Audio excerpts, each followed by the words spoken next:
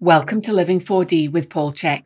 In this episode, Paul and Jerry are talking about working versus living. You choose. Jerry, just to kind of lay the foundation, why don't you tell us a little bit about your life and kind of what shaped you and what led to you becoming a student of the CHEK Academy, because that's quite a radical shift from being in the corporate world. About the age of 6 or 7, I suppose, I had my first existential crisis. I faced my dark night of the soul. I remember it like it was yesterday. I was sitting down. I was an only child. My mother was a stay-at-home mom, so it was me and mom all day, every day. And we're sitting on my bed, and we're watching a Disney movie, and she looks at me, and she says, "Honey, I'm moving to California." So I say to her, "Why are we moving to California?" Where were you at We were in Orofino, Idaho. Okay. Yeah. And I'll never forget when she looked at me and said, "No, honey, I am moving." Oh, but does that mean that you stayed with your father? I did. I stayed with my father. You can be abandoned by your parents. The people you put the most faith and trust in, the most love, in dealing with their own issues, could put you to the wayside. Yeah. And at a young age, I was obviously faced with that reality, and I was divorced by my mother, and so I developed a lot of compensations, coping mechanisms. I got into drugs and alcohol. I became obese at a very young age. I developed a lot of adult diseases, autoimmune conditions, depression, anxiety, serious anger issues. And that led to a life that you can imagine. A lot of trouble, a lot of disharmony. Yeah. And so this led me to choosing a career that wasn't holistic. It wasn't all-encompassing. It wasn't legacy and purpose-based. And specifically, it was retail management. Was it simply oriented on how do I make money? Correct. Yeah. A total survival mode, right? Yeah. Like, how do I provide for myself? How do I provide for my wife? How old were you at that point? I became a store manager at 28. 28. Okay. 28. And I realized it, or I didn't really realize at that point, when you make a decision about where you're going to spend your career, you're really spending that much time doing it. And you can't just wash the negative effects away by having a few beers after work or going and playing golf. This is really your life. You're really investing 40, 50, 60 hours a week doing this stuff. Yeah, there's not much time left after that. No. In a week, you know? Yeah, and we talk about there isn't time to take care of yourself after all that. Well, even if there was, what are you taking care of? What is the self that you have created? Mm-hmm. So I was in the middle of dissociating from my environment, which was my corporate job, right? Mm-hmm. I would save up all my paperwork for Friday because I didn't want to. I wanted that sequestered time where I could sit down for a couple hours and I would listen to a podcast. And this was one of those days. I was checking out. I was like, I got 3 hours left. I got 2 hours of paperwork. I'll walk around the store, then I'm done. Mm-hmm. That's like really like how happy I was not. So I'm up there and I'm doing my paperwork, and I'm like, let's do a podcast. So I pulled up Barbell Shrugged with Mike Bledsoe. Oh, wow, yeah. But I'll never forget, it popped up in a Paul CHEK, holistic lifestyle coach. I was like, what the hell is a holistic lifestyle coach? It sounds fruity. Fruit of the Loom, baby. So I watched it, and 3 hours later, my jaw was firmly attached to the desk. I couldn't believe it. Everything that was being talked about, everything that was being highlighted, and everything that was being screamed from the rooftops, I was like, that is what I felt in my heart and soul is the answer. It's got to be more than this. It's got to be more than counting calories. It's got to be more than high intensity interval training. Mm-hmm. It's got to be more than that. Health is more than what you weigh, what you look like in the mirror. And I needed it. I needed more. So instantly I enrolled in HLC1. And from then my life has been forever changed.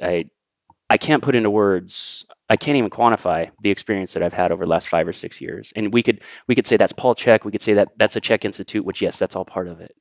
But really, what was it? It was you're the one that has to do it. Yeah. You have to look in the mirror and you have to say, this is a dark night. This is a dark night of the soul. This is what you've created.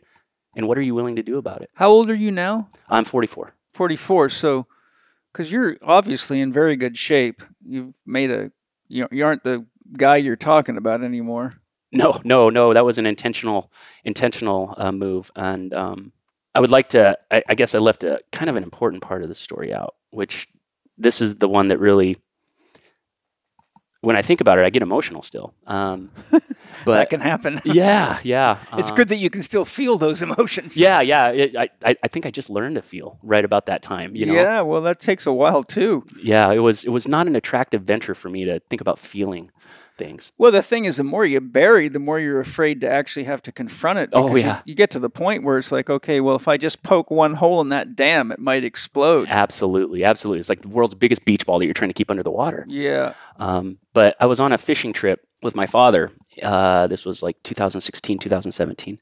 And so this fishing trip, it was an annual steelhead fishing trip to the Grand Ronde River. It's up in the Snake River Canyon area, Washington, Oregon border area. And this was my trip every year that I would look forward to, because what I know now was that was my chance to get Zen. That was my opportunity to meditate and connect to my higher self. But I didn't see it as that at the time, obviously. And this particular year, I was there and I was watching my father fish, and I'll never forget it. The word suicide hit me like a ton of bricks and download. How old were you then? So this was 2017, so 37, 38, okay, right around there. Yeah, that's a kind of a time where people's challenges get to be significant enough and repetitive enough that something inside them faces the reality that whatever's making choices in me is not doing a very good job.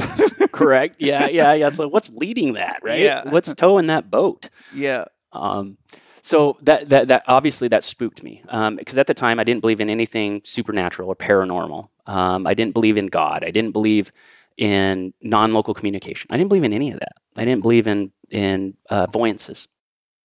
And so instantly I go right to, oh my gosh, and I had no thoughts of self-harm or anything like that. I wanted to harm a lot of other people. So I'm sure subconsciously, that might have been down the road. But so I go right to, ironically enough, this person that doesn't believe in any of this stuff, I go right to, does my father think about harming himself? Right there. And I'm going, well, what the hell? You don't believe in that shit. And so it happened. This was about, I don't know, maybe a 5-minute session, you might call it.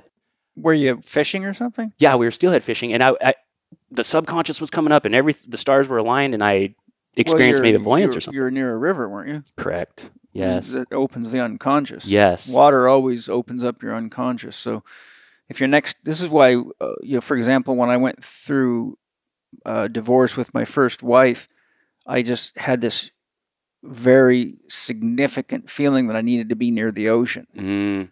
And so you'll find if you work with a lot of people that are going through a life crisis, there's something inside of them that tends to draw them to water. People that normally only take showers will often start taking baths.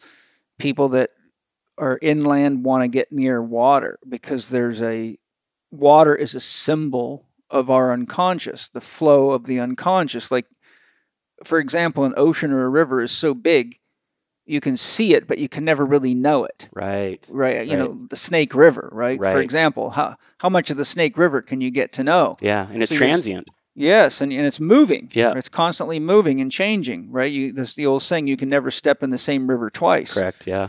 So when you're fishing or near a body of water like that, symbolically it's activating the correlate, which is consciousness in you. And just as we can be conscious of the fact that you're holding the fishing pole and you're waiting for a fish to bite, that would be like the ego awareness. But the body and the flow of the river is like the flow of consciousness moving through us. Right.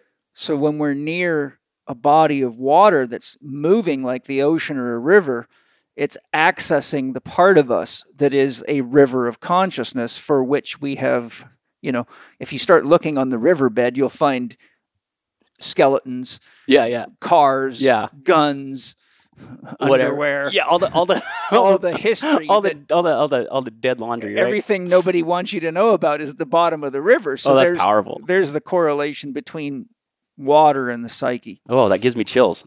So right about then, I remember there was these sheep, bighorn sheep. If you've ever been in the Grand Ronde River, the Snake River Canyon area, you'll know about the bighorn sheep. There's crash. It's powerful. Yeah. And they were just across the road. If I had to guess, I would say maybe a quarter mile away, just a few hundred yards.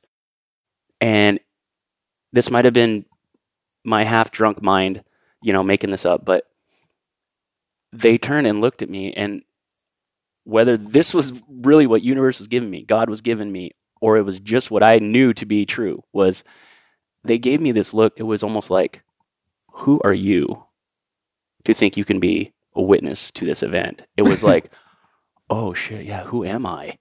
Who am I? And then that's the question that here I am still trying to figure out. Yeah. Who am I? So fast forward maybe a year down the road. I've gotten into your teachings. I've put it in play. I'm starting to feel my consciousness rising. And I'll never forget, I'm in the middle of this meditation. And I was like, oh yeah, I got to ask about that word. What was that suicide crap all about, right? And I'm expecting this, well, you have this subconscious wish to harm yourself and you didn't know it. And part of that might have been true. But what I got was, you needed to kill the current version of yourself. And who was this that you were asking to? God. Oh, I was in meditation. Okay, yeah, good. Yeah. And, and then come to find out later, and studying more of Dr. Jung's work, that was one of his coined phrases. And I still to this day don't know if I read it and subconsciously brought it up or if it was the true message, but it was true and is what I needed to hear. And it just put my mind at ease. And from there, I've just continued to have more and more of these enlightening experiences. And obviously since then, I'm full bore on Team God. Like, you can't convince me there isn't that higher power in play. And what I realized was everything that I went through in my life, including leading me up to this career that I was now planning on leaving, had set me up to do the work I'm doing now. This is the story of the wounded healer. You can't really help people if you haven't been through a crisis of healing yourself, because you really don't know what healing is. Absolutely. And that's one of the problems with the medical profession. We have all these people that are in the medical profession that have never actually, a lot of them have been sick, a lot of them have been broken, but they've drugged and pushed it aside and kept it at the level of the physical body, and it's always externalized. In the brain, yeah. There's something wrong with me, it's my genetics, right? So it's always shelving it like, you take your problem and you put it in a drawer and you give it a label. Oh, I'm this way because my mom and dad or my grandpa was this way, and I have the fat gene, or I have the cancer gene, or... Yeah. So everything gets compartmentalized or drugged or both. And, the diagnosis is the label, right? Yes, we love labels. So what happens is, as long as you can label it and shelf it, then it's just a problem that's happening to you. It's not something that you did. It's something that's happened to you. And then if a person has enough of those, then naturally they think, oh, my life's the shits, and I got the short end of the deal, and I don't know how much more of this I can take, which really opens the door to a lot of addictions to try to deal with the short end of the stick, right? Yes. It's always, it can easily put someone into the victim archetype, because it's always like everything is out to get me. If you go to a doctor or a therapist that has not done the inner work of healing, then all they can do is give you a label. Correct. And it makes them feel better. And then, because that's what they've been trained to do, right? So good, I figured you out. So you just need to take these pills or have this surgery, and that's the end of it. The problem is, if you start doing what I've done, which is working with thousands of people, you see that just becomes, it's like a stairway that's either going to go down to hell or up to freedom. Yeah. And every label either takes you one step down deeper into the crisis, because if you don't deal with the issue, which is the neurosis, the release of the psychic energy that's about to trigger a suicide. Right. If you have to figure out a way to get it out of you so you don't kill yourself. So if you just keep drugging it and labeling it, then you just keep digging a deeper and deeper hole. Correct. And you end up in the underworld. Correct. Or you say, okay, I've got to confront this thing and be honest with what my part in creating this is, or how do I heal it? And then you start building steps to freedom, right? And so the point I'm making is, if you haven't built steps to freedom to actually come to face your part in whatever illness you have, no matter what the doctors say, genetic or otherwise. They're just words. Yeah. Then you can't really guide people. Correct. You can't help people heal. You can only help them numb their symptoms. And then we ignore our own higher self's message, which is, this isn't working. This isn't what you need. What you need to do is connect. What you need to do is love yourself, or whatever that individual's need is. It could be, what you need to do is be honest and tell your partner that you're not in love with them, and either go to relationship counseling and work on it, or get out of the relationship, or you got to tell your boss that you're not happy in your work and why you're not happy and what you need. And if that doesn't work out, then you have to say, well, what is it that I really need, and how can I go create it for myself? Absolutely. And what would be the environment? Who would be the people? This is why, did you ever do my PPS lesson 1? Yeah. Oh, yeah. So that's, I show you right there the 10 components of a dream. And if you don't look at those things, you'll leave a gaping hole that's big enough to sink your ship. Yes. And that's where guess what? Guess where all your energy investment's going to go, and all your thought ruminations. It's going to go right in that black hole that you created. Yeah, and that's where all the drugs are trying to patch it up. Correct. It's trying to seal the bilge of a sinking ship. Yep, that's exactly where I found myself, was doing that nonsense and that silliness.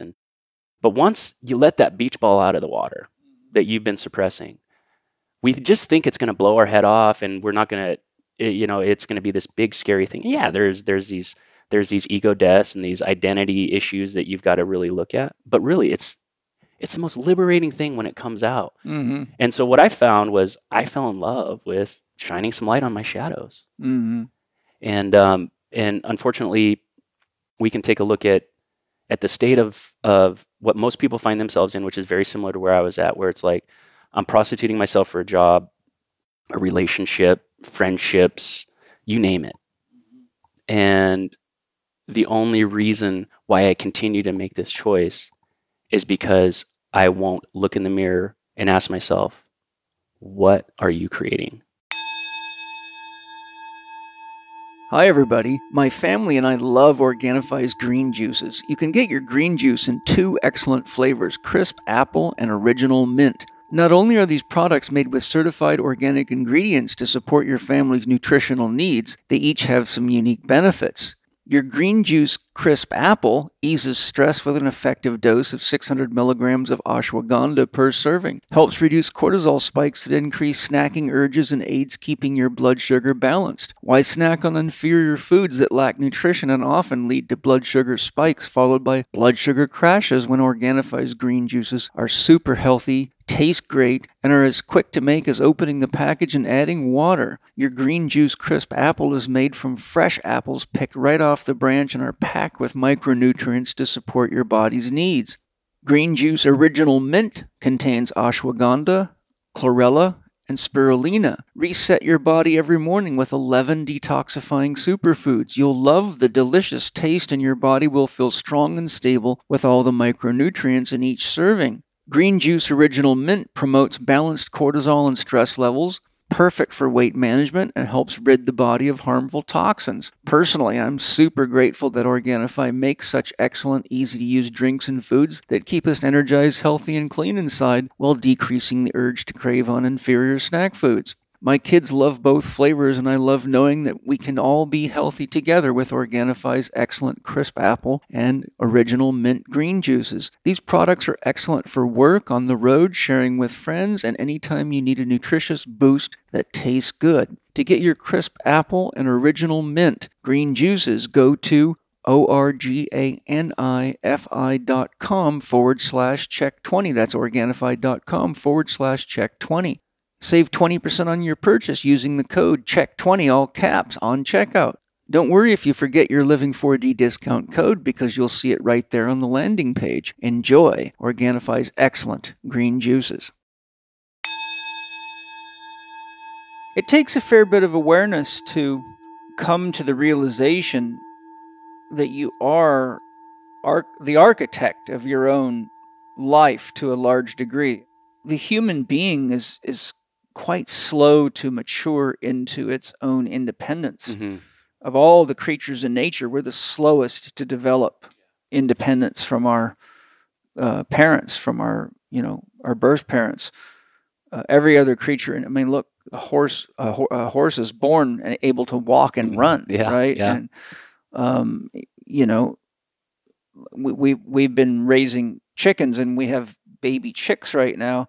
They already know what to eat. They already have all these instincts in place. It's amazing to watch them, and mommy's just there to protect them until they get to be big enough to kind of do their own thing. So it actually takes a few visits from the pain teacher before you get to the point where you just have described. And a lot of people start having suicidal thoughts because the pain of the thought of having to live that way for another 2, 3, 4, 5, or 10 years can be such a weight on a person that they don't know. It's almost suffocating. It's like, how am I going to breathe my way through more of this? Yeah. And, to your point, it was like every morning it's like, man, in 5 years, this is going to be my day. Are you lacking gratitude? Yeah, I was. Are you lacking awareness of your situation? Yeah, I was, all that. And once you get the gratitude, once you get the awareness, it's like, can you still make this work? Does this match your skill set? Does this match why you were put here? Is this the best? Are you giving people your best by choosing this career? Hell no, hell no, hell no, hell no. Why would you stay? It's safe. It's easy. Is that an acceptable answer? Hell no. That's why most people stay in the military right there. Yeah. Yeah. Is that an acceptable answer? Hell no. Okay. Again, what are you going to do about it? Well, shoot, I don't know. Yeah. And in all fairness, too, and I know you'll agree with this, who's teaching people how to be aware of this stuff? Who's actually giving us any training of this is what it means when you're reaching the end of the point at which a specific career, vocation, job, or even relationship is actually fulfilling to you? Yeah. And how do you recreate yourself? How do you tap into yourself to see what your calling is now? And, most of that stuff is you have to usually end up in a psychologist's office, and then you have to end up... You got to get lucky and get a good one. You got to be lucky to find a good one Yeah. that actually isn't just going to, use behavioral psychology and tell you, oh, you just, whenever that happens... It's your personality, your persona. Just think this way. Yeah. Mm-hmm. Reframe. Change this with this, which is really a very, very mechanical, robotic approach to a human being. And that's why it works temporarily, as long as a person's willing to play the game, but it's really kind of like sweeping the real soul issue under the carpet. Correct. And that's why psychology doesn't work very well, unfortunately. I mean, I've read many books by psychologists that outline why psychology doesn't work very well. That's why Jung basically wanted to, there's many reasons Jung created depth psychology, but Jung was hip to the kind of the weaknesses in Freudian psychology and Adlerian approaches and all the approaches of his day, and had the depth of insight to see why these things didn't work. Yeah. I've got a real good friend, Dr. Bruce in Missoula, Montana, and he's a psychologist. But we've talked about this at length, and really it's like, if your field is the study of the soul, why do you only talk about the brain? Why this is why this stuff isn't working. And he's got a statement, says a lot of our therapy and our drug prescriptions are to make the therapist feel better. Yes. And every time he says that, it just knocks me over, because it's like, boy, that makes a lot of sense. But the whole model of diagnose this so we can label it, so that we can create a duality in you. Mm-hmm. And then we're going to attack that duality and not take a look at the whole being, the whole self that created this, mm-hmm. and incorporated that into that big self. We're not going to look at all of it. We're just going to sequester this little symptom mm-hmm. and deal with it. And to your point earlier, why is this not being talked about? We are trained, in my opinion, and my life experience, we are trained. Let's go to the Bible. This is the authority. This is the word, but it doesn't make sense. Like, you say this and then this happens. You're not smart enough to ask that question. You're trying to figure it out by yourself. And then I just go, well, what self are you talking about? Mm-hmm. So it starts there, not even with the Bible. That can we ask a question?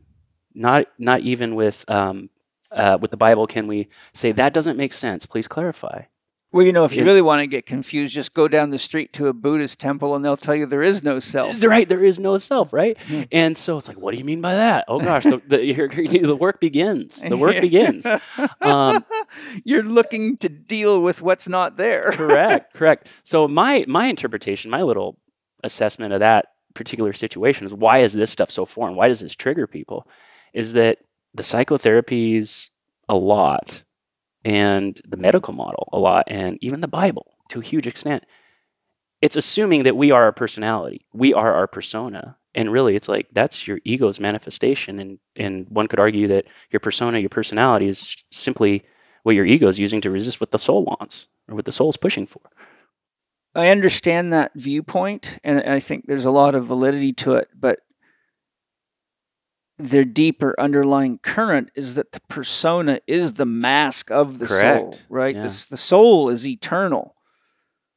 The soul is God consciousness within, which gets into a fairly deep issue to really understand that. But if God is God, by definition, God is that for which there is no other. Right. God is prime source. So whatever you think or fantasize or believe is the source of all existence, that's God. Therefore, the soul can only be a product of God, and without a soul, you can't be conscious. We call people zombies if they don't have a soul, right? Yeah. So they're just robotic existence. So the point being, though, is that the soul is really God as subject within the individual. So the subject is you know this, but for the audience, the subject in you is what is listening to our conversation right now. We are the object of your awareness. So you're hearing my voice right now. I'm the object of your awareness. When Jerry talks, he's the object of your awareness. But the I am in you, is what's listening. But the real truth is that God is the subject inside of all sentient beings. And all the objects which become the other are also the subject of God being perceived as an object. Yeah. So it's a very, very tricky little trick that God has to play with itself, because without that, God cannot know itself, and nor can God have love. And when you realize that because consciousness exists, by definition, God must be conscious, then God also is conscious that it's terribly alone. Yeah. The most alone you could possibly be. Yeah. I mean, when you're God, there is no other. There is no other. So there's only one way to look when you're God, and that's inside of yourself. And when you look inside of yourself, you dream relationships into existence. And when you dream relationships into existence, you now have the ability to experience love.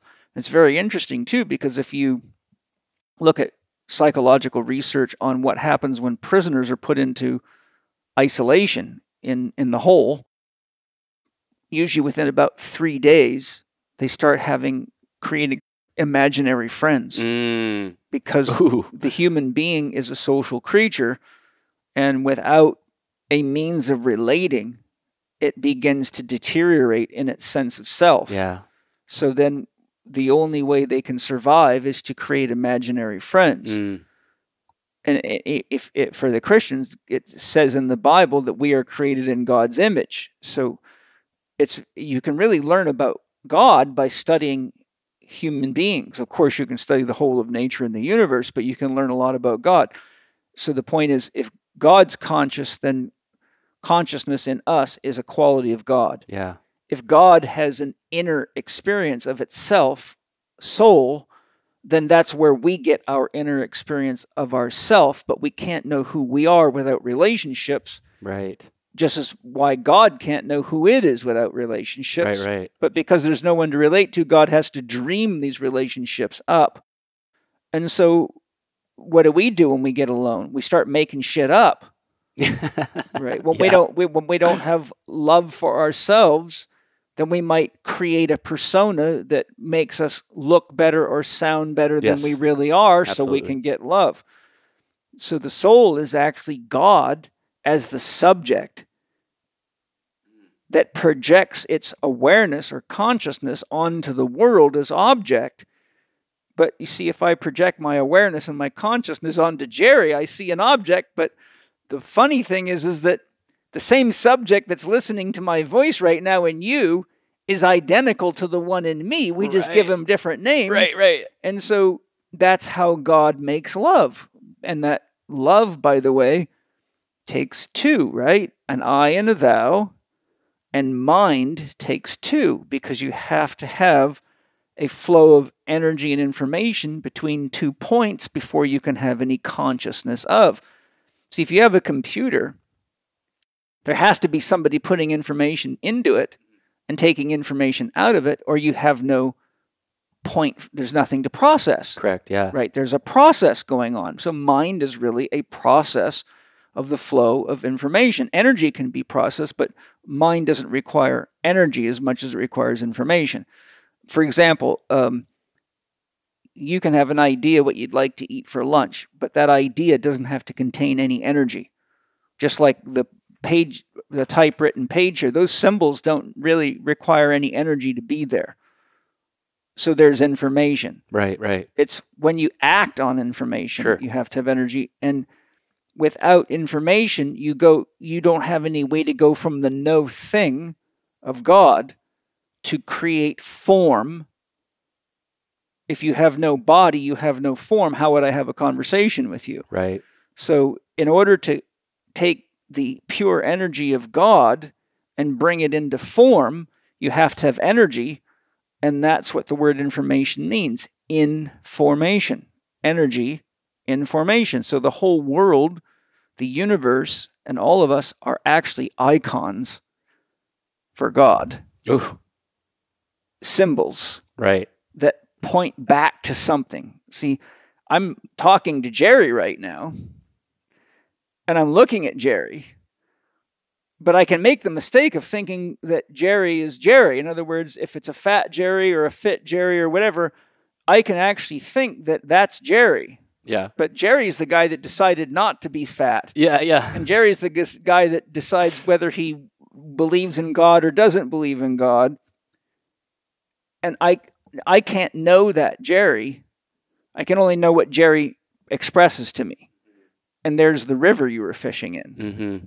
I can know the guy holding the pole, but it's impossible to know the soul, which is the river flowing through him, because that is a part of God that only Jerry can know. Yeah. I can relate to it, but I can't know it. Yeah, and not having that relationship for so many of us is just like the biggest tragedy, in my opinion, that it's there, it's always calling to us, it's always speaking, but we create all these resistances to it.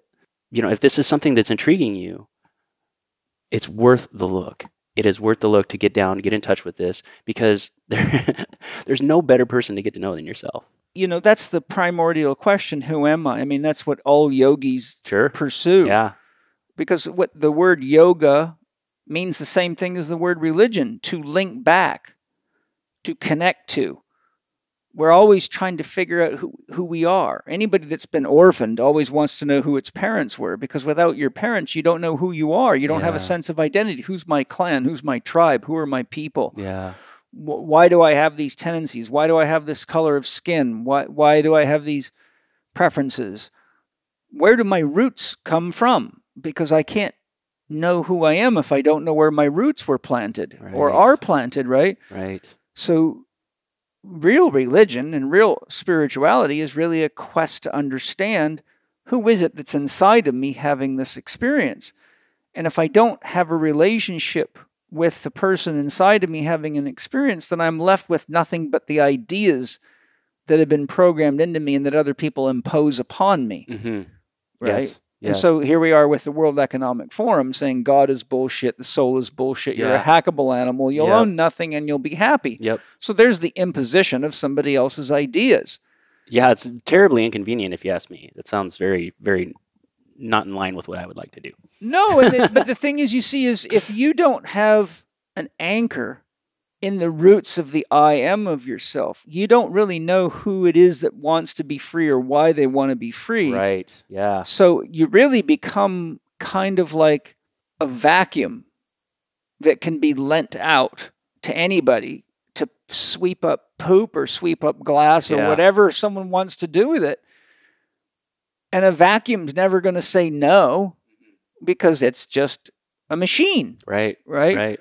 Who's saying no? I don't know. Right. And so that's the thing. Who's saying yes and who's saying no? Yeah. Right. And so until you go backwards into yourself and say, you know, why is it that I have these kinky sex desires, or that I have this burning urge to be a millionaire or whatever, or why am I not happy with my breasts, or you know, whatever part of your body it is that you've identified as your deficit. But the key point I'm driving at is that if a person doesn't take the time to go deep enough inside of themselves to see where these thoughts, feelings, emotions, ideas, beliefs, and behaviors are coming from, then everything's a symptom of something invisible and intangible. And how do you actually help the person inside there when you don't know who it is that keeps making the decisions that keep creating the pain and the problem? Yeah. Yeah. And it's very likely, it's a very likely setup to find yourself in that victim mentality, in that victim role, because firsthand experience, you know, it's been less than 10 years ago since I was in that state myself, and it literally does feel like life is happening to you. Yes. Yeah, and then that means you're out of control. Correct. 100%. And but who's out of control? Well, that's the question, right? I mean, most kids would be pretty scared if they were driving down the road and all of a sudden their mother or father that was driving the car just disappeared. But the car was going 65 miles an hour down the freeway and there's nobody in the front seat. The point I'm making is we're all like that car driving down the road 65 miles an hour in traffic, but many of us are not even aware of who's driving the car. And no brakes. And so when we keep crashing, it's got to be somebody else's fault. Right. Yes, because I'm not driving. I'm not driving. I thought I was driving. Yeah. But I clearly wasn't. So it's, you know, and this links to corporate health because the corporate environment is seldom an environment in which people are there because it's a calling from their soul. Yeah. It's almost always a means of meeting survival needs or creating the money that will give them the freedom they want. But the problem is oftentimes the money that they want to create the freedom they want isn't actually the freedom that the soul of them wants. It's the freedom that matches the illusions of our culture. Yes. For example, if I have a big enough house, I'll be happy. If my bank account's got a certain amount of money in it, I'll be happy. But what do people find? They got the perfect lips, they got the plastic surgery, they got the this, they got the that, but all of a sudden they realize they're not happy. Yes. And so this just goes on forever. Yeah. Because ultimately they don't know who it is that they're trying to make happy. And so it's really like a ghost in a machine. Though most people think the CHEK Academy is only for health and medical professionals, we all know just how many people in the world today are struggling to care for their body and look and feel the way they want to. Sadly, body weight challenges, energy challenges, joint aches and pains, digestive and eliminative problems, illnesses, diseases, and mental-emotional imbalances continue to rise among the public worldwide.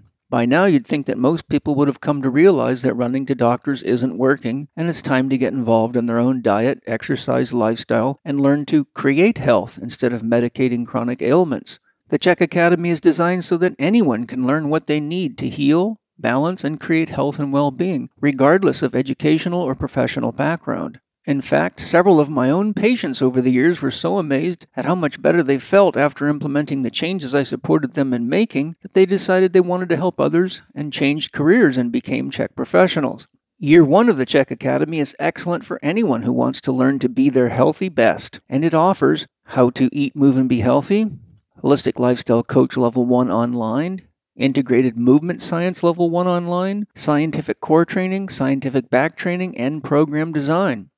Year 1 graduates will be empowered to create their own health and fitness programs and inspire everyone in their lives with undeniable results. The CHEK Academy is also a tremendous option for anyone looking to make a career transition, particularly because you can complete your studies and work full-time so that you don't have to take a hit in your income. Gavin Jennings, CEO of the CHEK Institute, and I designed the CHEK Academy in this way specifically so that each student got adequate hands-on training to really test what they were learning and be able to get questions answered by skilled instructors and mentors along the way. We are now accepting Academy fall semester applications. To submit your applications to the CHEK Academy, go to chek.group/L4 Academy. That's CHEK chek.group/L4D Academy. Anyone can get healthy and vital, and together we can definitely make the world a better, healthier place for the children and for our collective future. Yeah, I know you're familiar with Maxwell Maltz, right? Oh, yeah. Psycho-Cybernetics. Psycho-Cybernetics, beautiful book. Yeah, and here this guy was. He was a plastic surgeon. Yeah. And his portals were open enough to listen to his soul and be like, I just fixed her boobs, but she's complaining about the size of her boobs again. I just fixed her nose. Like, she's complaining about the size of her nose. It doesn't look like anything's different. If you've made the decision, or you have that, if you're being run by that belief that it's never enough, it never will be. Yeah. It never will be. And the whole chasing of the money, chasing of the status, chasing of the acceptance. Again, acceptance of who? Acceptance of what? Yeah. When do you start accepting yourself? And if we take a look at, archetypal development and being stuck in our wounded and perpetual child, it's the part of you that wants to experience life, that wants to be your best self, that wants to be in joy. That's the part of us that we deny. And then, so what do we create? We create that, like one could say that's maybe the light side of the inner child. But what do we create is that further manifestation of that child archetype, that child mindset. And once we're there, at least this was my case, and what I've seen with a lot of my clients is every action you take, because it's on that initial belief of I'm not enough or I'm not worthy, whatever, and that leads to that perpetual child state, every action that you take after that just further solidifies that and further compounds the problem. Mm-hmm. Yeah. And then we're 50 years old, wake up one day and we're 50 years old, and we had more reverence and more understanding about the world than maybe when we were 5, 10 years old. Because you didn't have anything in the way of it. Yeah. Yeah. And then it's real easy to be in that situation and just go, oh, I guess life sucks. Mm-hmm. It's like, does life suck, or did you create a life situation that you're not happy with? Yeah, and I think it's even hard to say, did you create it? Because most people are just enacting their programming. Most people recapitulate their parents' lives, which is why Jung said all children are tasked with the unfinished business of their parents' life. So true. Like, if we don't look back and say, how did I get my ideas about sex? How did I get my ideas about money? How did I get my ideas about God or not God? Or how did I get my ideas about what a marriage is supposed to be? How did I get my ideas about what success is versus what happiness is? Maxwell Maltz says success is getting what you want and happiness is wanting what you get. Yeah, yeah. And that's quite a key distinction. But you see, my point is when most always when I'm working with people that are in a crisis like you're describing going through, I have to take each of the beliefs that I can see are getting in the way of their own healing or their own freedom, or that are the etiology of the behavior, or the choices that led to the behaviors that got them in the trouble they're in, and say, okay, well, where did you get that belief from? Mm-hmm. And it almost always tracks right back to something that they learned, usually in the first 12 years of their lives, right, before their ego really had any discernment. So the child's like a walking tape recorder that records every sight, sound, smell, touch, experience. Yeah. And then that's like the soil that the seed grows in.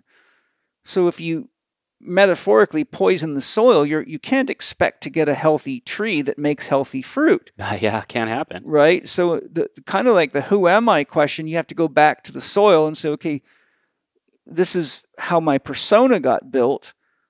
But really the who am I is who is the soul that came into the body within this family, within this culture.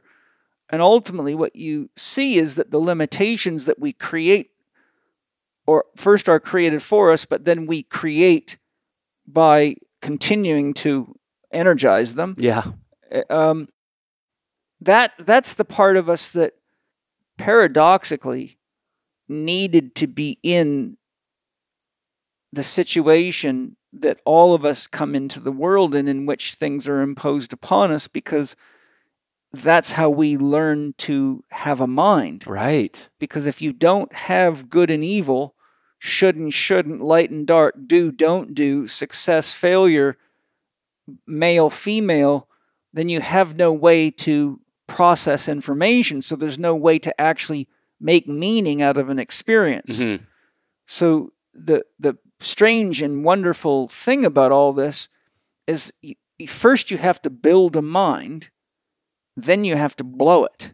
Yeah. Right? Yep. And that's why the psychedelic craze is so strong, because when people are trapped in their mind and they don't know how to change it, and they hear of other people having these union experiences or feeling free for the first time, it's because they found a substance that will blow their mind. Mm-hmm. Right? And what does that mean? It means it knocks your ego out of the control seat.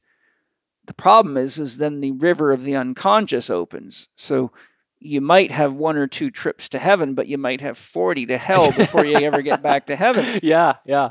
And so the key thing is that I'm pointing out is that all these challenges that we all go through and that we are going through at every level is actually coming to the realization that the mental, emotional gymnasium is where we have the forces that allow us to reach the point where we can say, I don't have to keep doing that. Mm-hmm. I don't have to believe that. I don't have to stay in this job. I don't have to even believe the thoughts I keep telling myself that I'm not good enough, or I'm not sexy enough, or I'm not strong enough, or whatever it is.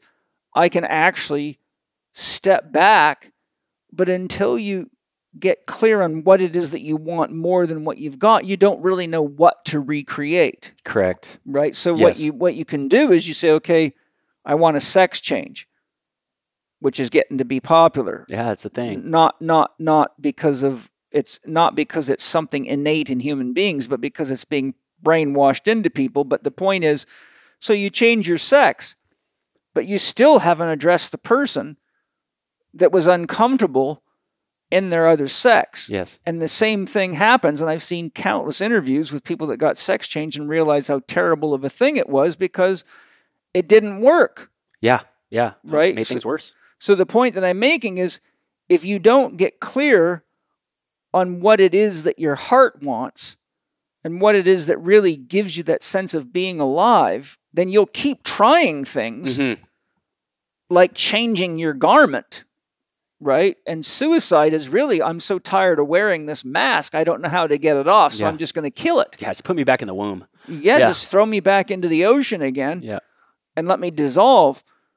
But the real issue that we're describing here is, and I'm using the sex change, if you still haven't come to your heart, because the paradox is God is what creates the soul, and God is not male or female. God's male and female at the same time. Right. We all have those qualities in us. So then if you get back and say, what is it that really makes me feel the most alive? Well, most people agree it's the experience of giving and receiving love. Well, once you get clear on that, you say, well, what is it that I most enjoy doing that's an expression of my love? Well, it could be art. It could be building. It could be manufacturing things that help people's lives be easier. It could be a million things, right? Could be anything. But the key thing is it something that you have identified on your own that you want to at least explore, before you make decisions that are irreversible. Right. You can't have a mind until there is a duality created, and you can't have a mind until there's some form of resistance. Because if you were unconditional love, there would be no way to identify yourself as this or that, as me or you. So once we have relationship, I, thou, mom, dad, me, brother, sister, cow, chicken, pig, world, sun, solar system, galaxy. Now what we have is a way to direct our energy. So I can direct my energy to you and my attention to you and my flow of thoughts to you, and then you can reciprocate. And so now there's a flow of energy and information. I can feel your presence. I can see how you respond to what I'm saying. You can see how... And so now we actually have an embodied and relational process that regulates the flow of energy and information, which is the definition of mind by Dan Siegel. And so, interestingly, though, you see that in that process, you have the two prerequisites for love. There has to be an I and a thou. And I define love as the flow of energy and information through empathic and compassionate connection to self and or other. So if you're loving yourself, then you say, I love me. So there you have the duality. An I and a thou. And you also have the prerequisites for a mind. 2 points of sentience, the witness and the body, which is obviously sentient. It tells you when you're hurting it or when you've overfed it or when it needs to go to the toilet. And so what the beginning of life is putting us into a matrix that by definition creates a gestalt or a viewpoint or a self-view, a worldview that almost always leads to trouble because you can't actually get the truth of who you are out of a duality because you're ultimately the product of a unity called God, which is God consciousness. And only when a person reaches the point in their life when they realize that they're acting out almost like a mechanical process, the programming that's been imposed upon them, only when they realize that and see how much pain it is, do they say, it's up to me to reprogram this thing. Yes. But I have to first decide what is fulfilling to me.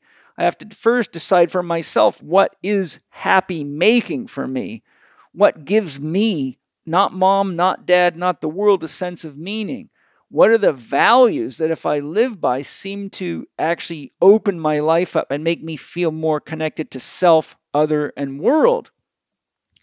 The difference is now you're in the position of being an adult, which means I have to take responsibility for programming my own biological computer, avatar, self-vehicle, so that I can further engage the relationship of the rest of myself and ultimately come to the realization that everything that I thought was other is actually some aspect of me, which is doing exactly what it needs to do so that I can have a relationship, because ultimately there's nothing here but God. Right. Therefore, if we don't go through this process, we not only don't help God wake up to itself, but we don't have the capacity or the agency to be novel creators.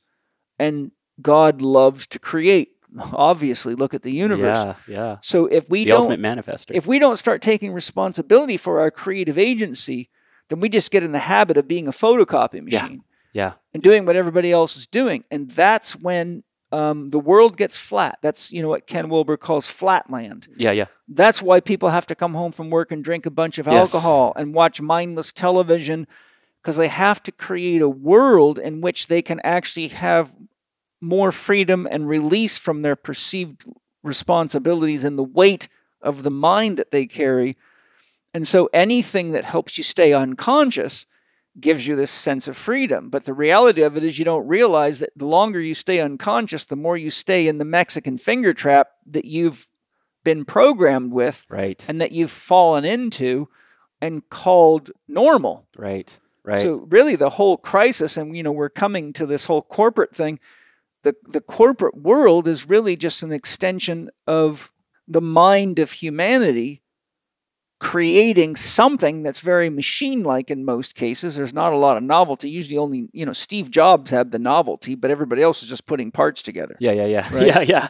So we have to come to the point where we say, what is it that I want to invent? And what is it that I want to create? And what is it that I'm willing to do the labor of mothering into the world, because it gives me and hopefully others some sense of joy or satisfaction or agency. But until we actually come to the point where we realize that we have this creative ability and that we can co-create with others and we can make things interesting and beautiful, and we can, decorate homes and be a massage therapist and make bodies feel better and get the joy of that. I mean, the sky's the limit, right? Yeah. The menu is large. Yeah. Take your But pick. paradoxically, isn't it true, though, when you're in a crisis like you've described, it's like the menu just narrows down and down and down. Oh, you see yourself through a pea shooter. Yeah, it's almost like you're getting tunnel vision, and it stifles, it chokes the human soul to the point where it starts to think maybe I don't belong here anymore because there's nothing for me here anymore. But really, that's the pressure. See, that narrowing down is the pressure that forces you back inside. Mm-hmm. So instead of looking at the mirror on the outside, you have to go into the mirror on the inside and go into self-reflection and then say, well, who is it that's actually was born? And what is it that my mom and dad gave me that's worth keeping? And what is it that I got to discard? Because if I keep repeating those behaviors, then I just get to be a recapitulation of mom and dad. They're not doing so well. Or the world, and it's not doing so well. But once somebody turns itself back to the inside and finds the creative agent, the soul, then the sky's the limit. Yeah. There's no stop signs, nothing in your way at that point. No. Most of your clientele comes from the environment you came out of because you understand that environment. Hi, everybody. I don't think I have to convince you that the #1 killer and the #1 source of disease and dysfunction and disarray in people's life is stress. Well, I came across the best stress relief product I've ever used in my life, and I'm not bullshitting you. This stuff works. I've given it to friends. I've tested it regularly. It's absolutely functional, useful, tastes good, highly nutritious, super high quality. It's called De-Stress. It's by Ned. In fact, it's so important for me that you understand how and why this works. I've got Adrian here, co-founder of Ned and formulator, to tell us about this product, which I highly recommend.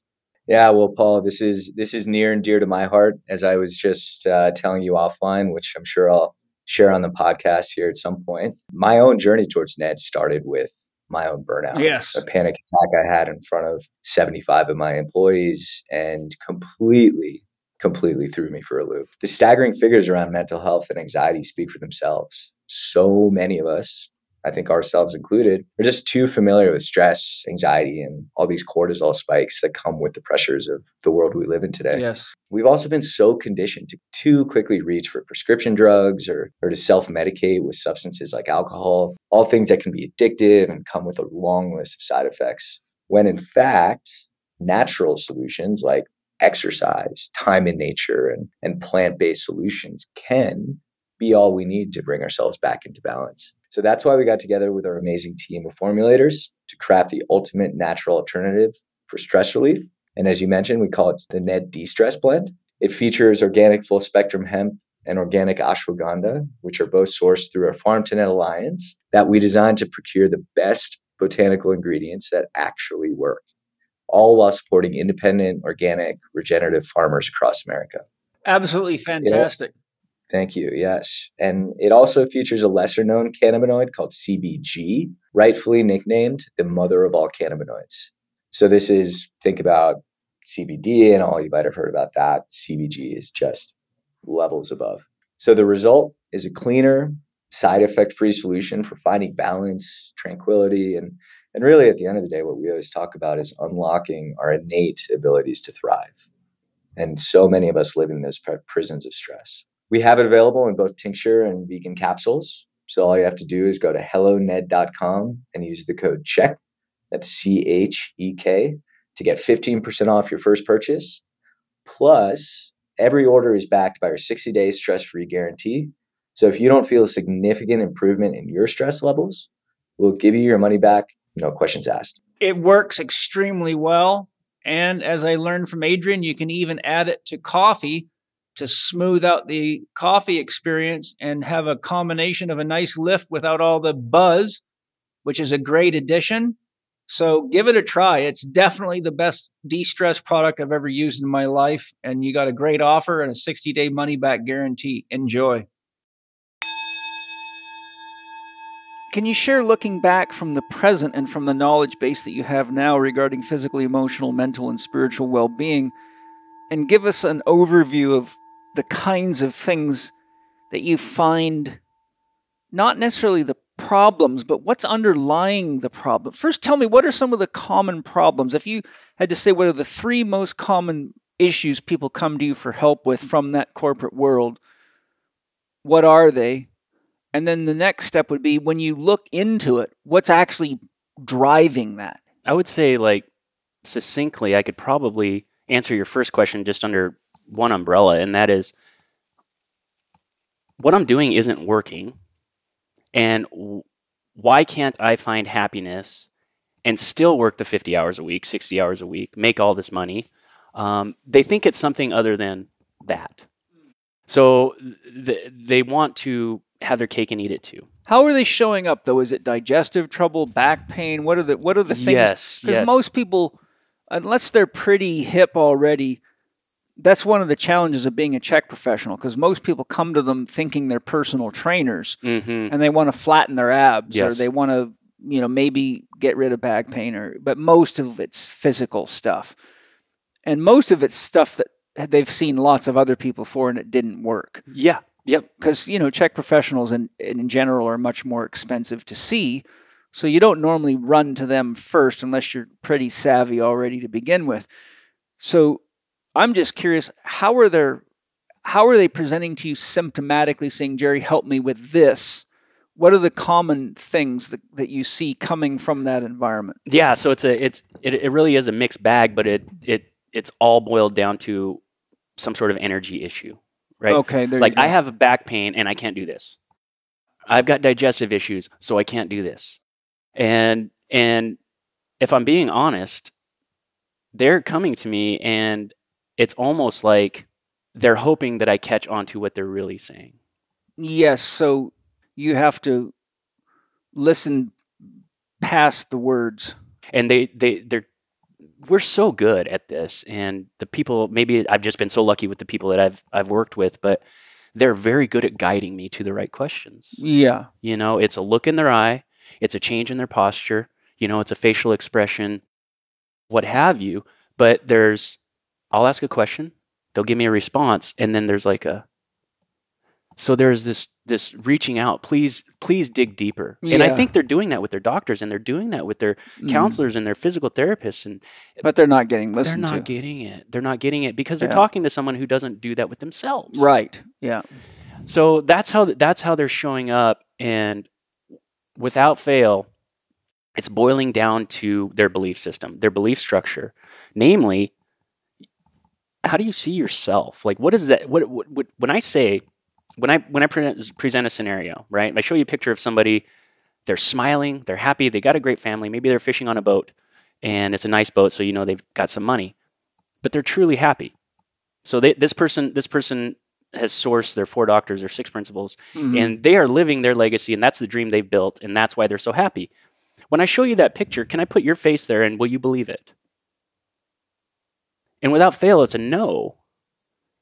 And when we get down to it, there is a deep-seated belief about themselves that they're operating on, that they're not even aware exists, but they fully believe it's true.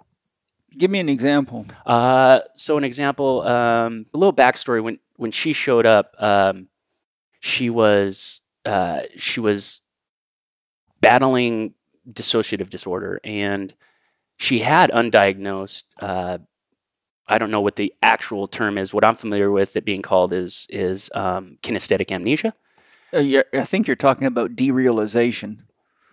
I'm not sure what the actual clinical term is. What she was experiencing.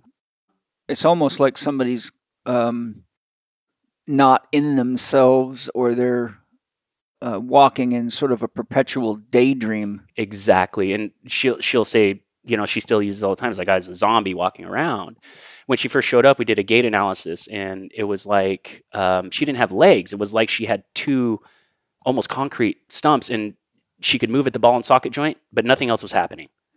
And so that was extreme dissociation. She couldn't feel her legs. When she drank water, she couldn't feel it in her mouth and going down. That's someone that's checked out. She was completely checked out. Obviously, she's got a life history that explains it, a life history of, various traumas and abuse.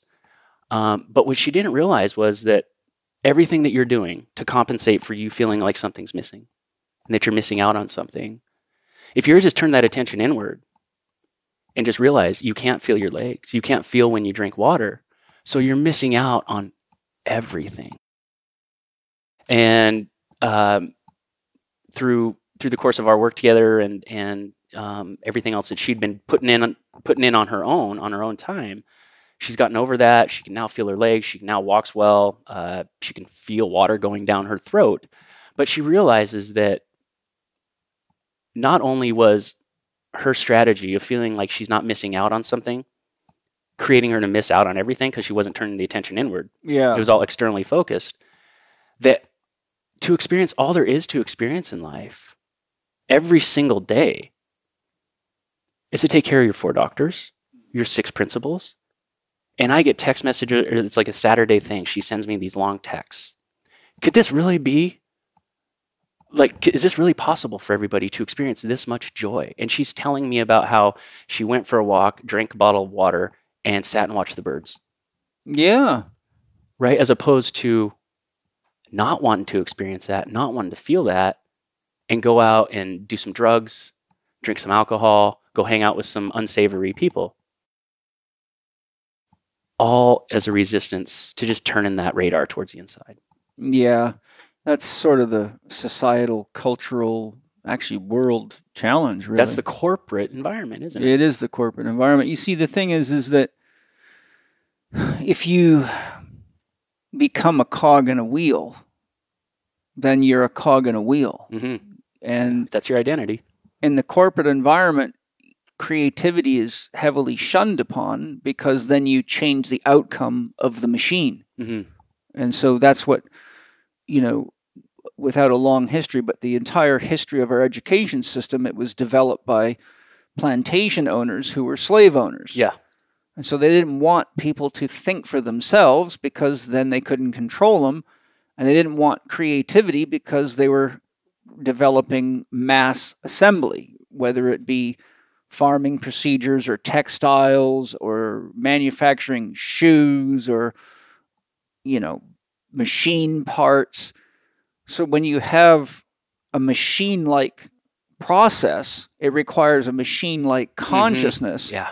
And if you spend 40, 50, 60 hours, and in fact, one of the main reasons that the school system was developed was to keep the children occupied longer so that they could get more work out of the slaves. So what we call school is actually an indoctrination process so you would be a more effective slave. Right. And wouldn't think for yourself. And what do we have now? A worldwide education system that teaches you what to think, but not how to think. Yeah, yeah. So when you take that and you say, okay, there's a person like you're describing that lives in the corporate world who goes to work every day, and most of those jobs are fairly narrow. Like I'm a claims adjuster. Yes. So all I do is look at claims and decide, will we pay for this or will we not? And it's not necessarily a question of whether the person's claim is authentic. It's a question of what is the rules that the company has designed so that we pay as little as possible and charge as much as possible. So then the person has to either confront the morality of those decisions or not. But the point I'm making is, you see, there's a narrow, think of an antenna. Another name for an antenna is a waveguide. If you want to capture a signal and get it to go into your radio or your television, you got to make sure the frequency follows the waveguide into the receiving and amplification system so that you can get the signal. But if that antenna was connected to something else or didn't have a clear channel of transmission, then your signal would jump in and jump out, and you wouldn't be able to make anything out of it. So what happens is it narrows our focus down to such a tiny aspect of life that you get someone that's done nothing but adjusting claims for 10, 12, 15, 20 years. And so then when they walk out to their garden and they've got ants or, worms or something, they don't know what to do about it because it doesn't fit within the waveguide of the consciousness that they've been structured into to fit into the machine. And so what do is they just ask somebody else, and they say, well, you just kill it with this poison. Yeah. And then that's just a procedure. Yeah. But then there's no thought about, what if I eat the carrots that I just poisoned? Yeah. Right? Yeah. So you see, because that would be an act of creativity to think outside of the box. So it's as though the machine of the industrial complex has captured the minds, the freedom, and the creativity.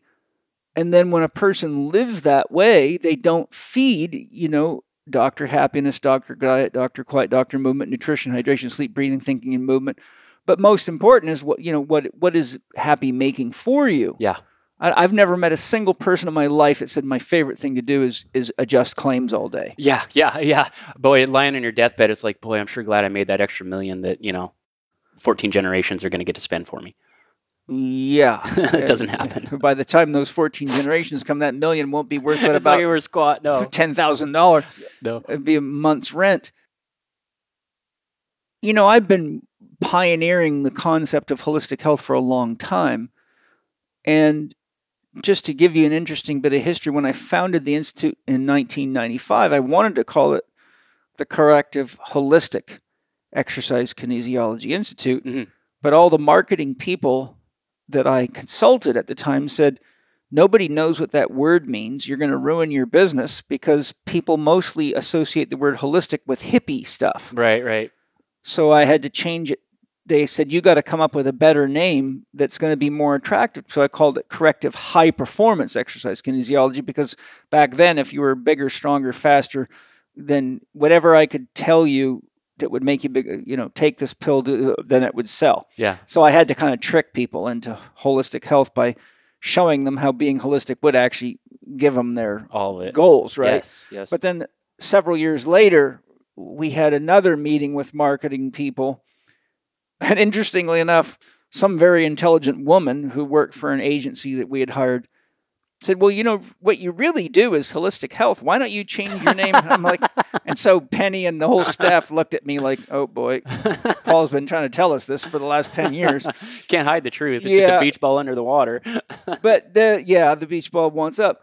So the question I'm leading to is, how much of a challenge are you having with people coming to you with their various problems and you taking the approach that you take, but them being resistant to looking into the issues that ultimately have to be looked at to bring them into wholeness? It's a lot less now than it was a few years ago. Yeah. Like the word holistic. A couple of years ago, myself, I was using it very sparingly. Now, people are like, I want a holistic program. I want a holistic approach. That's great. So, yeah, they're a lot more open-minded now. I would say that the deeper people are entrenched in their own dogmas when they show up, the more work you've got to do to bring the truth to the surface with them. Mm-hmm. Whatever that is, whether that be religion, parental programming. Yeah, anything. Yeah, exactly. It could be their personality. They might be the type that one undesirable event in their life says, I'm never doing that again. I'm never trying. That might be that type of person. Mm-hmm. So all those things are in play. But I would say overall, it's been really noticeable, especially the last couple of years, about how open people are by the time they get to me. Right. Now, one of the things that I found very helpful, I mean, everything's got a light side and a dark side. Yeah. Like the whole pandemic, it really shocked a lot of people into awakening to their own responsibility. And so the one thing that even the dark forces of the media kept saying over and over again, which kind of I laughed at, that was people with comorbidities have the highest rate of getting COVID infections. Yeah. Shocker. And so what are all those comorbidities? Obesity, diabetes, heart issues. I mean, all cancers, yeah. Yeah, I mean, the list is long, right? And the percentage of the human population in the world that's got multiple comorbidities now, multiple diagnoses, multiple diseases, multiple prescriptions, is very, very high. So the way I saw that backfire beautifully is the one thing people got if they didn't get anything else is they realized that the more unhealthy you are, the more likely you are to die from this imaginary virus. But you got to remember the placebo effect running backwards is just as powerful. So all you got to do is tell people something enough times they believe it and it works. So what was interesting to me, and it shot the sales up at the Institute through the roof, especially on HLC1, Holistic Lifestyle Level 1, because that's my public, as you know, I'm saying this for the audience, it's the public access course for how to get healthy. It's the best value in health by a million miles. Thank you. I tried to really tell people what they needed to know, but the thing that was the common denominator is people came to the realization, I've got to start taking care of myself, and I got to go somewhere that has a track record of teaching people how to take care of themselves, not a bunch of fake shit. Yeah. And so that really, I think, was a great benefit for CHEK professionals worldwide, because people came out in droves going, you know, how should I eat? How do I exercise? What should I do? Yeah. And so that was sort of the genius hiding in the bottle of darkness. You know? And that's been my experience too. My anecdotal experience too is seeing that people, like you said, have made that decision. Hey, I can't keep doing this to myself. I've got to get in a situation where if it does hit me, then I want to be the person who doesn't have to worry. Yeah. Hi, everybody. I'm sure you've heard me talk about the many injuries I've had doing many wild things, from racing motocross to riding in the rodeo and crashing stock cars and being a paratrooper. And one of the things that's really helped me a lot to make my joints more comfortable and heal is collagen. And Bioptimizers has just come out with an amazing new product called Collagenius that actually goes way beyond anything we can get in the standard collagen supplementation classification. And I've got Mark Effinger here, who's the Chief Product Officer at Bioptimizers, to tell us about their new product, which I'm very excited about. Mark, tell us what's unique about Collagenius. Well, thanks, Paul. And I really appreciate this, by the way. So Collagenius came about as an accident of my lab assistant trying to compartmentalize different mushroom extracts from 1-to-1 all the way to 100-to-1. These are all medicinal mushrooms, and they're all organic.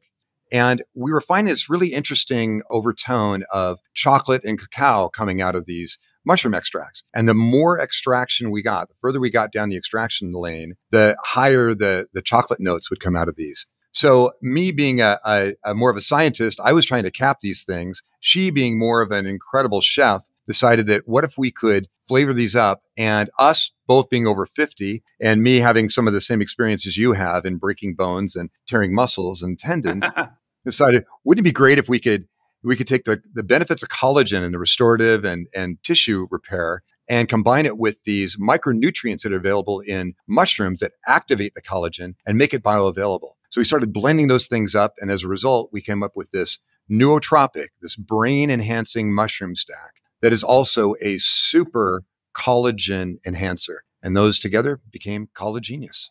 That's so amazing. I just love the exploration. I love the marriage of your wife's chef skills and your science skills, and that's just the magic of a healthy relationship. And that really describes my relationship with Bioptimizers. Just magical, because I love all their products. I've always had a great relationship with Wade, and I love it because everything Bioptimizers sells actually works. What a concept. So, hey, you guys, get your Collagenius at Nootopia, that's Nootopia.com/living4 and the letter D. That's Nootopia.com/living4D, and get your discount with Paul 10 on checkout. I can't wait to hear what you think about Collagenius. Enjoy. In my system of education, you know the 1, 2, 3, 4 model. What is your dream? What are you willing to grow for? What do you love enough to change for? When you have a big enough dream, you don't need a crisis. And then from there, we analyze the case, we do an assessment, and then we look at the relative state of balance within that person. Where are they doing too little? Where are they doing too much? Then we help them by designing a program and helping them establish values that are dream affirmative. And then we put that plan into a 4-doctor structure. So for happiness building, these are the things that you're willing to do. Movement, this is what is best for your body right now. This is the way we're going to fine-tune your diet, and here's how you work on that so that you're getting what you need, not reading books about other people. Mm-hmm. How much rest do you need? The things that have to be in place. So the key point is, first thing we've got to do is identify something they're willing to grow for and change for. Yeah. So the 2 questions are, what kind of challenges, or how often do you find yourself in a situation where people just don't know what their dream is? And second question is, what are the common belief systems that you see getting in the way of them either finding their dream or implementing the program once you've given it to them? Yeah. So the first part of your question, I would say 100%, if we were to round up, 100% of the people show up not knowing what their dream is.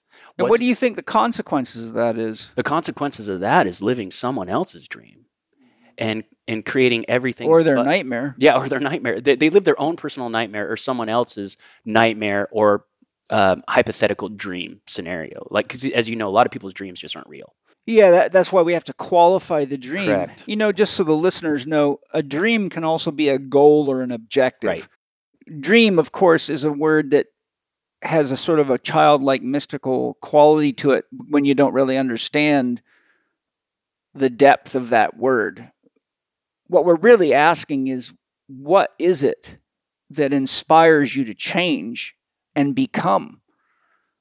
If your goal is, for example, to lose weight, then we can call that your dream, because that gives us a reason to get you to participate. Yeah, and a lot of people show up with these heady concepts, and yes, and that creates resistances.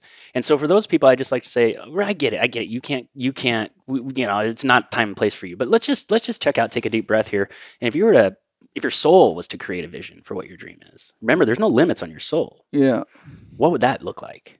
And that seems to open it up for him, but it really gets him in touch with the fact that you're creating the resistance. Whatever resistance you're experiencing is created by you. Mm-hmm. And then that helps segue into the second part of your question. When we talk about what's getting in their way, what are the obstacles, right? And it's succinctly resistances, but what's creating the resistance?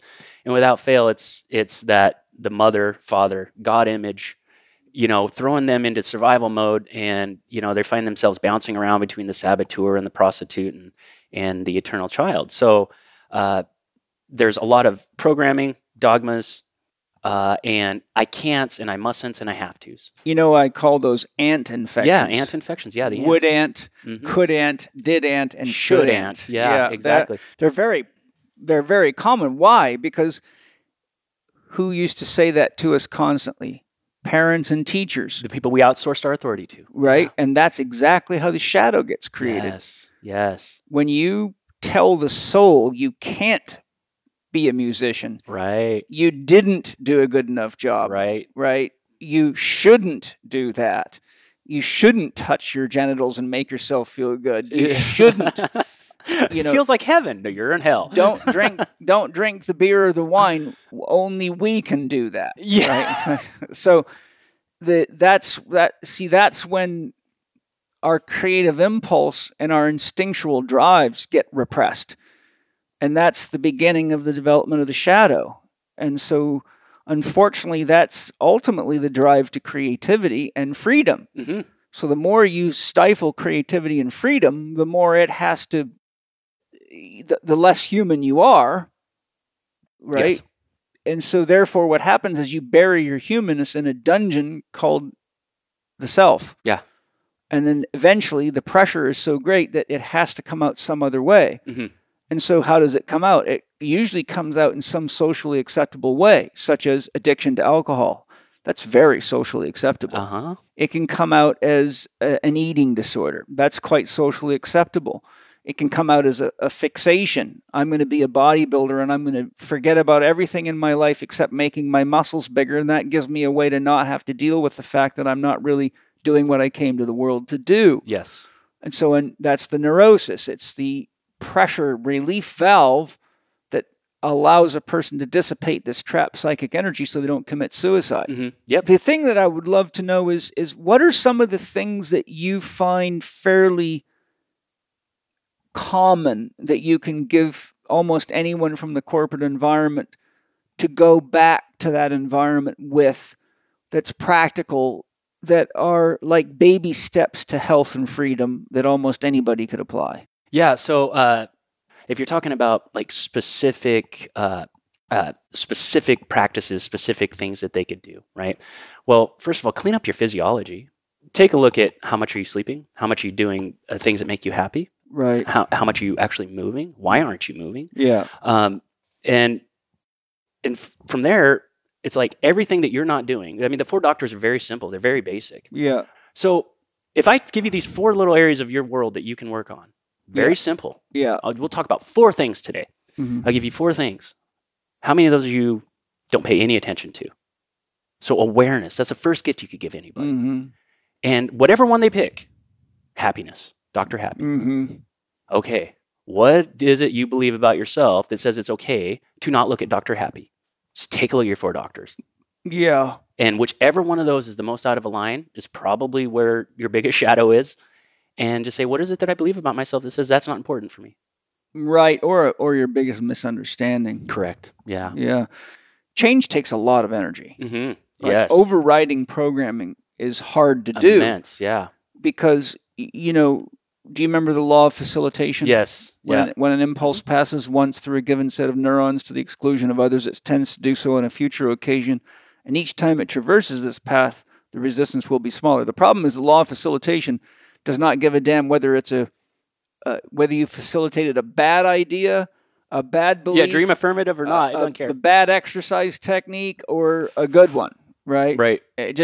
So the point is, because it's actually takes less energy to act out faulty programming, even though it's destructive, at the level of the cell or the nervous system, it's the easier program to run. Yes. Right? So when someone's used to staying up till midnight watching the television that gets them the escape from the world they've created that they don't want to be in, then the idea of, I've got to go to bed at 10 o'clock, but I'm going to miss my world, yes. Right? This is what I live for. Right. Yeah. So that habit is very facilitated. Yes. Right? So yes. And that's why the dream's so important, because if you don't say to somebody, ask yourself, is staying up till midnight moving you toward your dream or away from your dream? So the point I'm driving at is if we don't look at food choices, if we don't look at water quality and water consumption, if we don't look at movement choices or lack thereof, then we don't liberate energy.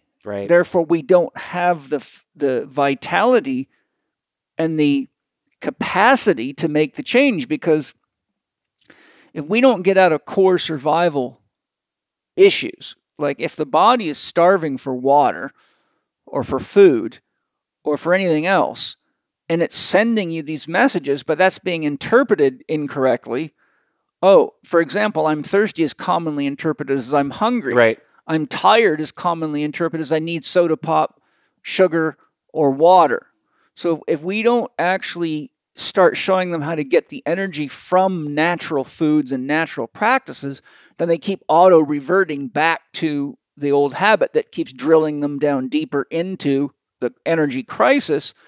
So paradoxically, the more they keep doing what they were doing, the more of an energy crisis they have, the more pain they have, and the more they know they need to change, but the less they can change because they don't have the energy. They're driving that law of facilitation in deep. Yeah, and it's kind of a self-reinforcing negative. Yep. Right? So that's why the dream's so critical, because if you don't qualify the dream, and unfortunately, have you found that a lot of people actually respond to a negative motivator than a positive motivator? It's always, yes. In other words, a positive motivator is, I'll be able to play with my grandkids and that'll make me happy, versus if I don't make these diet changes, I'm going to end up in a hospital bed. Exactly. I found that most people respond more positively to a negative motivator than a positive motivator. Yeah, and it's that lack of awareness, So to tag on your point about the law of facilitation, is no matter what you do, any change is going to be require a lot of energetic investment. Yes.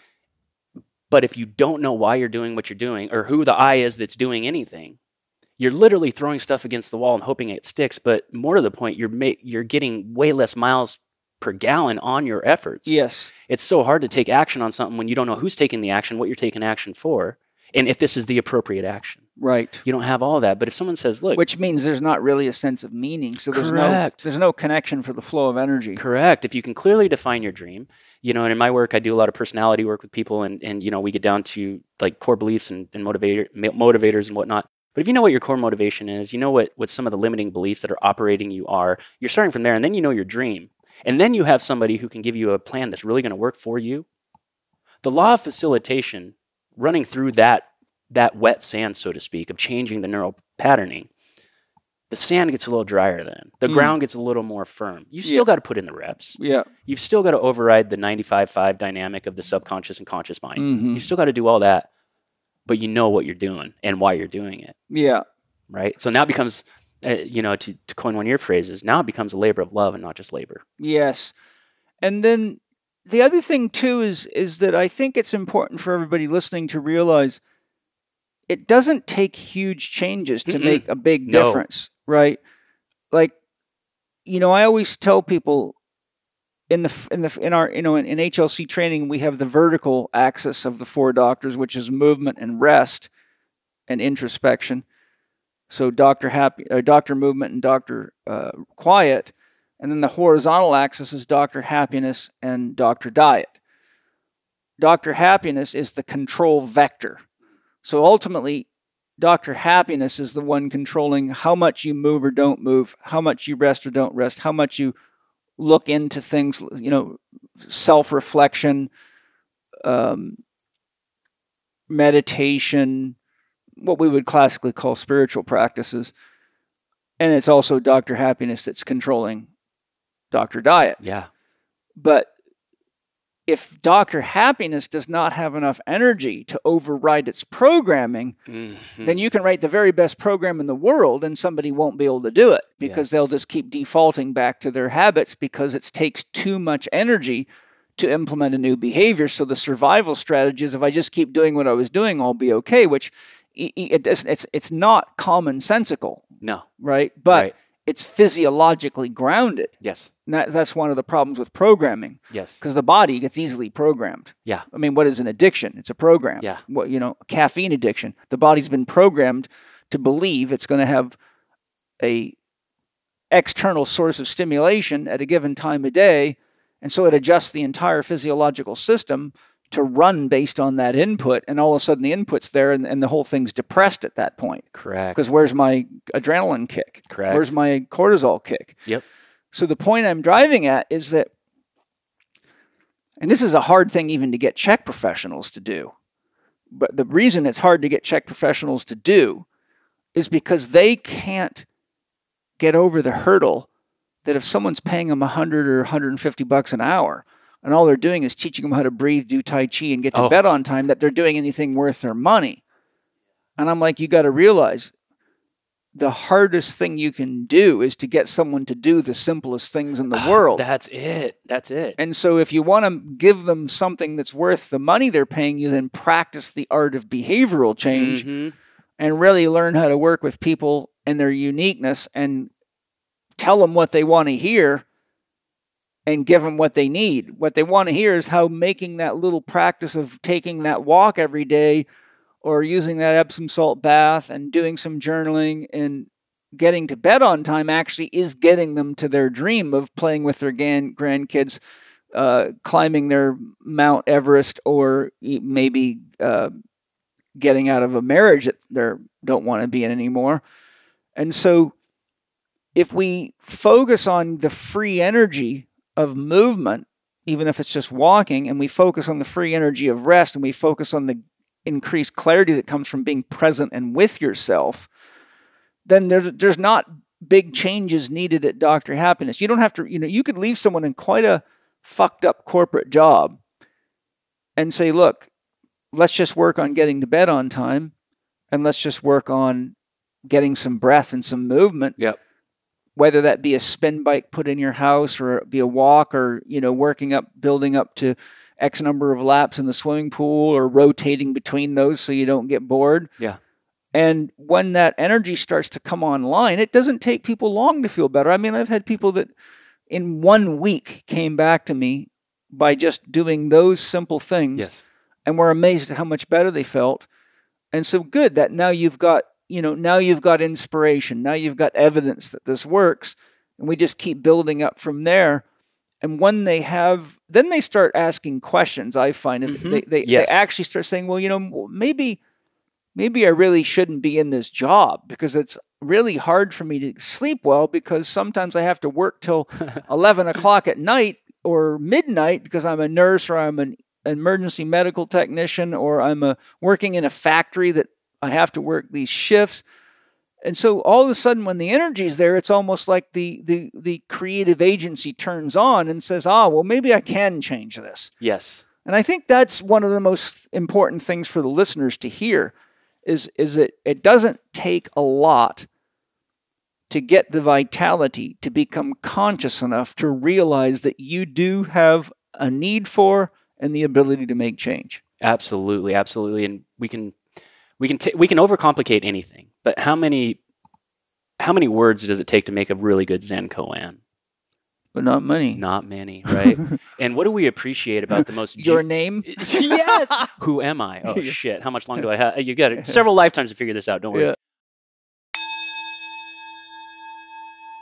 Paleo Valley makes some incredible superfood bars that are a lot different than what most people think of as a superfood bar. I've got Autumn Smith, the creator of their superfood bars, right here to tell you about them. Autumn, what is so unique about your awesome superfood bars?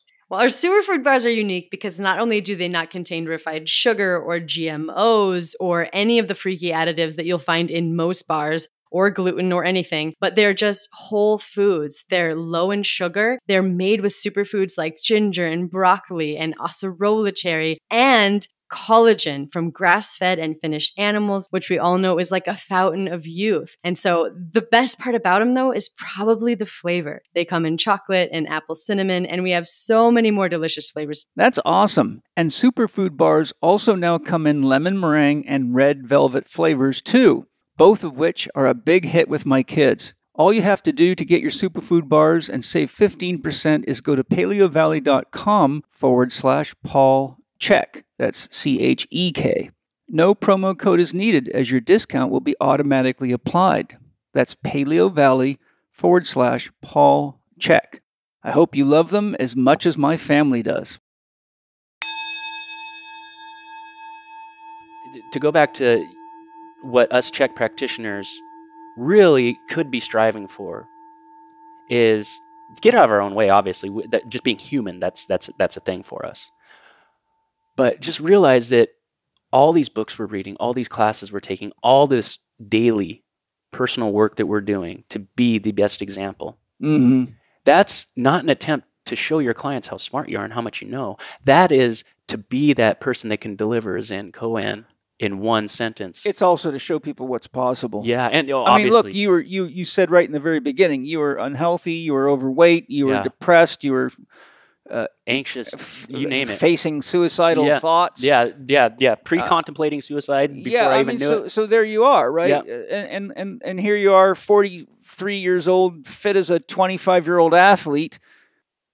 I mean, when you look at the state of the world right now, if you were to go interview psychiatrists, psychologists, doctors, social theorists, behavioral change experts, social engineers, and ask them all, what do you think we need to do to bring the world into a state of balance and harmony, you would get documents that would be hundreds of pages long from some of these people. Oh, yeah. And nothing would be in that document unless there was a peer-reviewed scientific study attached to what they had to opine on. Yes, probably. But the problem is all the peers would be just as lost as we know the problem. Else. Yeah, it's just it. Yeah, peer review. That's consensus. But here's the punchline. Do you realize that everything we've just talked about boils down to if people would just move their bodies a little bit every day, get get some sleep, everybody needs 8 hours of sleep a night until proven otherwise. Right. And in my book, How to Eat, Move, and Be Healthy, I tell you why you need to be in bed about 10 o'clock instead of midnight, because your 8 hours has got to be timed with the movement of the sun, or you're going against your hormonal system. But the point I'm making is this. We've got grandiose changes we need to make in the world, but if we don't start with getting our bodies to baseline health, breathing fresh air, moving our bodies, drinking clean water, eating real food, and spending some time inside of ourselves, getting clear on what it is that's really happy making for us and what is fulfilling and what is it that we really want to do with our life, then we will never have the energy and the sense of self-agency to do a damn thing. And the sick, twisted criminals that are having a heyday right now will have no resistance, because isn't it interesting that they're the ones that have engineered this very issue into society so they would have no resistance? Yes, absolutely, absolutely. And what I hear there is just the individual is going to be what saves the collective. That's the only way it can work. Take a bicycle wheel. Most bicycle wheels have 32 spokes. Each spoke in the wheel represents an individual.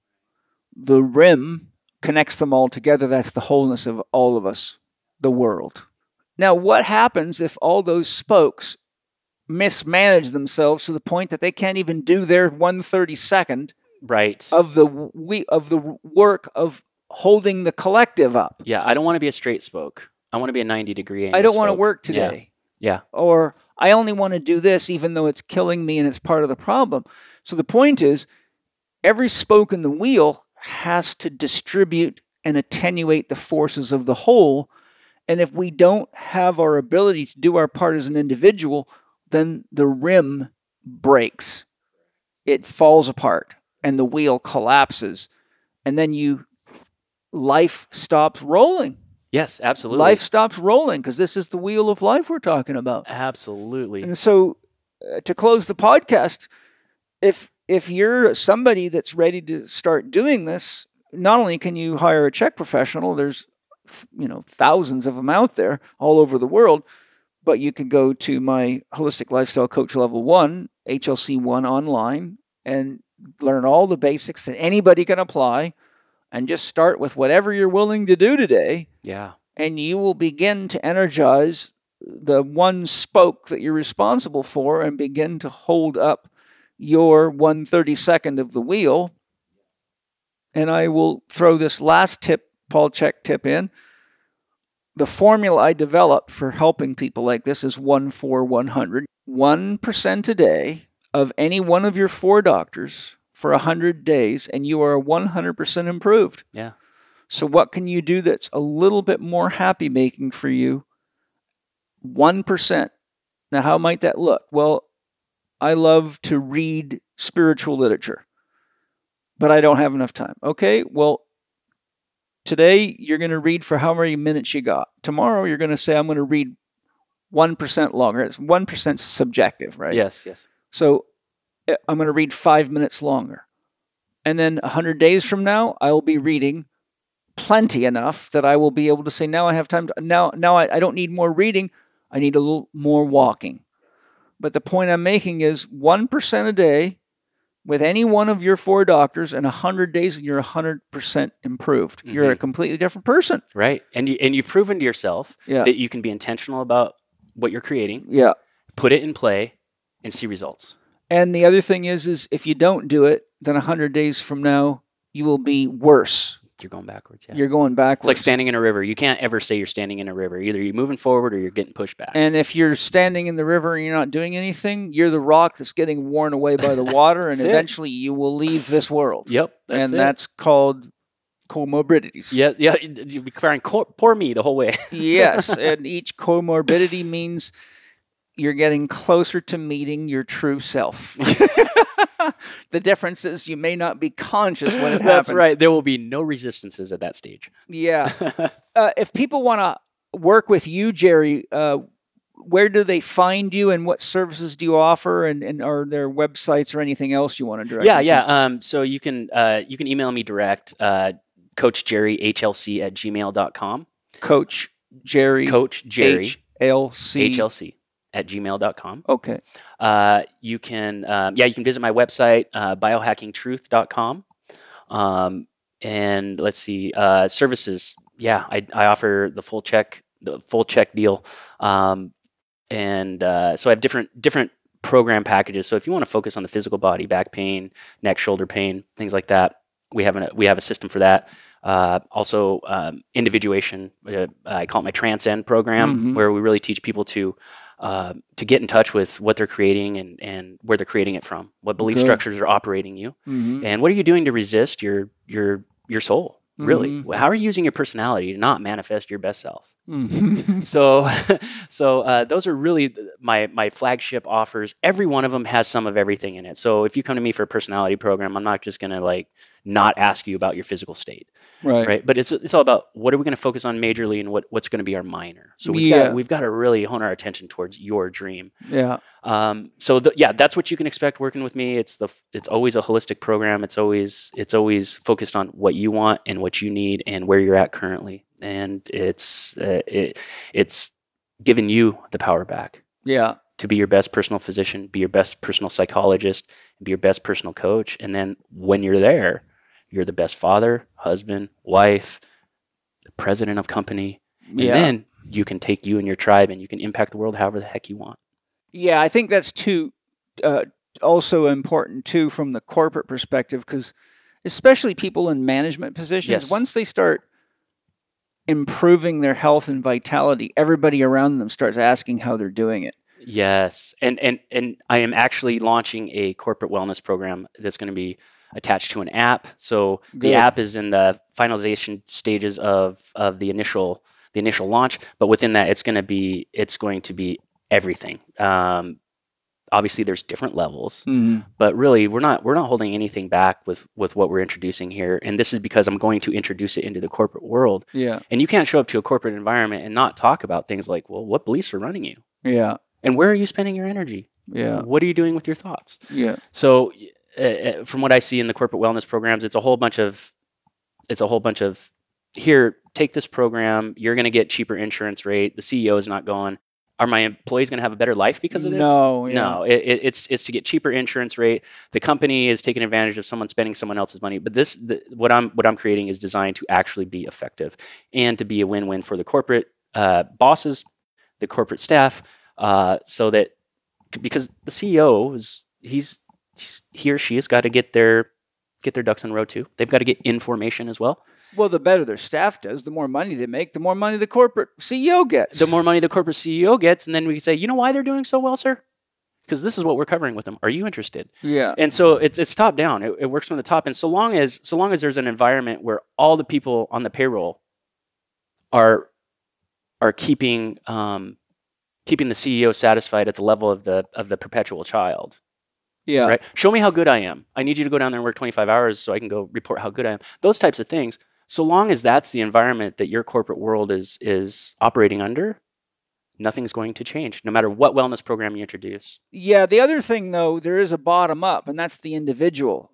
So, for example, most people want to make more money. Yes. When you have more energy and more vitality and more creativity, then you have more capability of doing a better job. Absolutely. And you have the energy to get upskilled. And the next thing you know, you're getting promoted. Yes. And you use the same principles and practice, you get promoted again, and all of a sudden now you're in a position of influence to work top down. Correct. So absolutely. You can go bottom up. That's the individual path. Top down is the few controlling the many. Right. But most of the people are at the bottom. Yes. And I would love to share, just before we go, I'd love to share this dynamic about what you just talked about. And so if we're not careful about making sure that how we